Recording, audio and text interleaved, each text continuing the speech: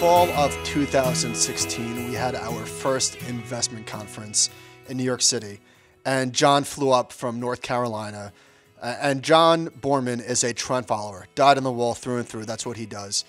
And he came to sit in a room full of financial advisors talking about index funds and building a business and all sorts of things, onboarding clients, that sort of stuff. So I can't imagine that he took anything away from it for, to enhance his business or his education in the market. But that's the type of friend he is. He came to support us. And during lunch, I remember I sat at a table with my dad, who was there, and Jon. And my dad is a dentist. He knows nothing about the financial services industry or the market or anything like that. And he knows nothing about Twitter and how important it is to us and how much time we spend in it and the friends that we make along the way, the strangers who become friends. And I remember talking to either Chris or Barry and just sitting looking at my dad and Jon talk. And it was just sort of a surreal moment. When you're two worlds collide, people in your life that don't know each other, it's just a really interesting moment. And I'll never forget that. And so I said to my dad after lunch, my dad said to me, "What a nice guy." And that's what Jon is. He's a nice guy. And I'm sure they were talking about, the Rolling Stones and music from that era and all this sort of stuff that Jon loves. And I'm so glad that out of anybody in my Twitter universe that my dad could have spent time with to get a feel for who these people were, it's Jon. And Jon is just a special guy, and I feel fortunate to call him a friend and to, in some small way, go on this journey with him. So, Jon, we love you. So I first met Jon years ago, like a lot of the rest of us, following him on Twitter at different parties around the country, whether it was in New York or California. So we just had kind of a lot of the same friends, and we do all these stupid superlatives at the end of some of these conferences, like best hair and things like that. Jon would always win best hair. And I didn't realize Jon was a rock star. He was a rock star, in finance and in trend following and Twitter, but he really is a rock star. We've seen him. We went out late night, we had too much to drink probably. And Jon wanted to go to karaoke join. I'm like, all right, pretty standard stuff around here, late night karaoke.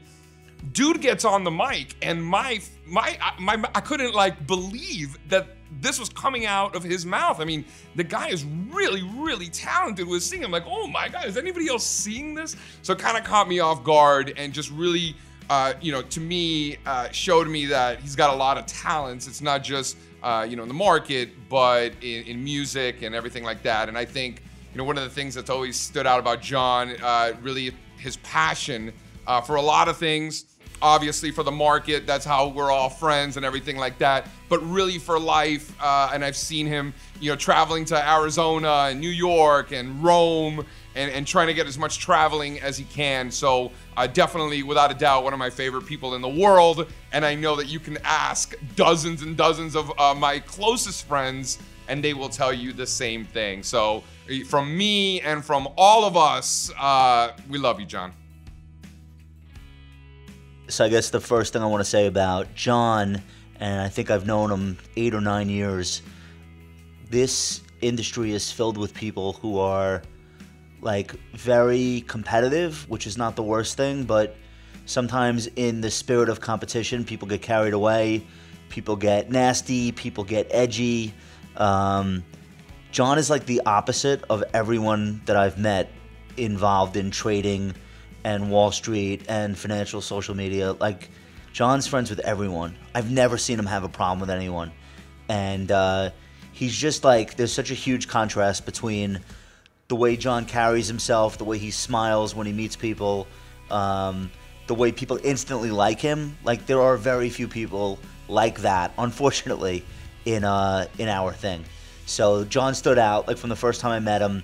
Just totally unassuming guy. Had been a very successful trader at big banks, was now trading on his own, and was just looking to meet people and learn. And it was really refreshing to meet somebody that didn't have another, an alternative agenda. So when I first heard that Jon was sick, I kind of, the way I felt about it was, no, this doesn't happen to Jon Boorman. Just hearing how he was talking with his kids about it and some of the conversations that they were having and how brave he was, and talking about how he wanted to spend his time now that he wasn't trading professionally and some of the things that he wanted to do. So I just remember being struck by like how incredibly brave and focused he was on like, all right, this is what's going on and this is what I'm going to do about it. And I just thought that was so admirable. We, for a living, we talk to people about their money, and all of those conversations are not really about money. They're not really about what's going on in the stock market. All of those conversations are about the future and what's going to happen and what are we going to use the money for, and how are we going to increase the joy in our family, and how are we going to take the hard work we've done in the past and the present and make that into something in the future. I think sometimes we take for granted the fact that these curveballs come out of nowhere and plans can change very, very quickly, very radically. And this is unfortunately it's a reminder of that, but it's also an affirmation that what we're supposed to be doing is living in the moment. What we're supposed to be doing is maximizing our joy today. And yeah, it's important to plan for the future, and yeah, we have to sacrifice things in the present, but like, we have no guarantees. And so what Jon represents to me is somebody that has just always been such a cheerful person, and I think always, living in the moment. And there's a lot that us New Yorkers can learn from that mentality as we shuffle through these underground tunnels with our heads down every day. I love Jon, and just happy to be spending time with him right now. And he just inspires like this feeling of, wow, here's somebody that's dealing with something, and look at the courage, look at the bravery. So, like, I just hope that I could have even an ounce of that. So, I met Jon a couple of times at some of our conferences. We've gone to dinner, and he's a really nice guy, and everybody has probably said that over and over again, but he's more than a nice guy. He reflects a certain philosophy and a certain courage that most of us are never tested on, and even when we are, we often lack the ability to honor our own beliefs. And I want to reference this coin given to me by Ryan Holiday, who, like Jon, is a Stoic. And the coin, which Jon has written about and tweeted about, says memento mori.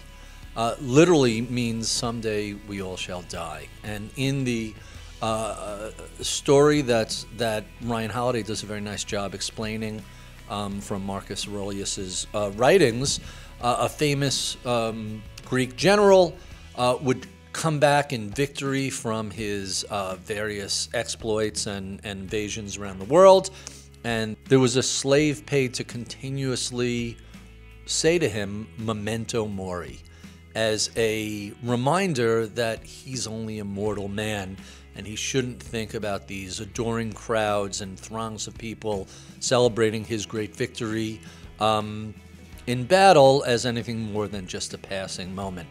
And it's easy to talk that sort of game. It's easy to philosophically say, I know one day we're all going to pass. But when I look at how Jon has handled himself following his diagnosis and the various treatment, he is a person who sets the standard for everybody else. He's a person who not only believes in a certain philosophy, but shows us how to live it. He is the standard that a lot of us aspire towards. There aren't a lot of people in the world like Jon, and we wish there were more people like him. I believe that whatever time we have on this earth is a gift, and people like Jon, through their deeds and words and action, remind us of that all the time.